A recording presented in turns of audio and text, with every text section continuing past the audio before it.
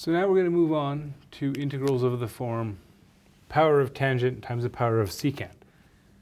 Similar idea to the ones where we had powers of sine and cosine, except they can be a little bit more challenging sometimes.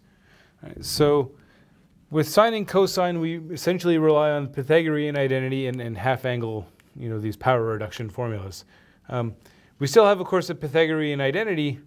We don't have those same nice power reduction formulas, but what we do rely on is that we have these relationships among the derivatives of tangent and secant, right? The derivative of tangent is secant squared.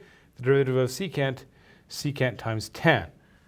And so you sort of rely on that. And often, if the powers work out right, you can look for a u substitution. So in particular, if you have an even power of secant, integrals with even powers of secant are probably the most straightforward, because what you can always do, right, is you can split off two of those, write that as secant to the fourth x times secant squared, okay? And so the reason that's helpful is that, of course, secant squared is the derivative of tan, and if you have an even power, you can employ the Pythagorean identity, right? Secant to the fourth is just secant squared, and so what we get is,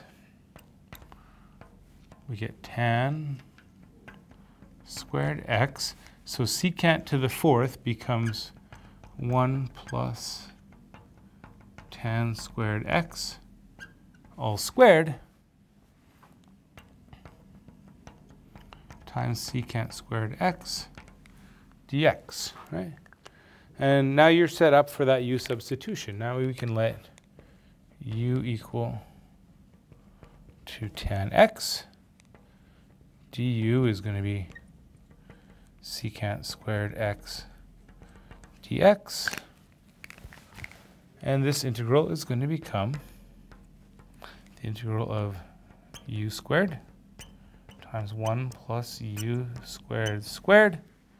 And this, of course, this is just du. Okay.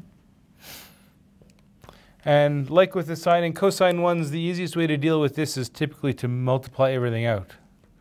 So u squared times 1 plus 2 u squared plus u to the 4th. So multiply the u squared through. U squared plus 2 u to the 4th plus u to the 6th. Now we can simply integrate term by term. We have 1 over 3 u cubed, 2 over 5 u to the 5, 1 over 7 u to the 7, and all that's left to do is put back that u is equal to tan x.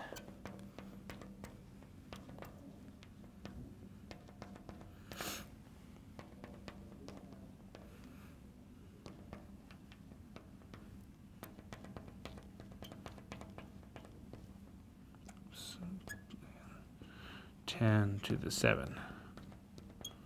Okay, and that does it, right? Here's your result.